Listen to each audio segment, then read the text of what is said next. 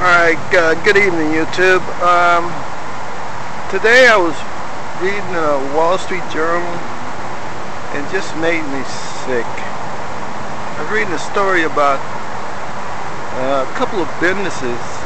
They got busted by immigration, ICE, for hiring illegals. That just totally made me sick. This type of, and these was large businesses too. They're hiring illegals,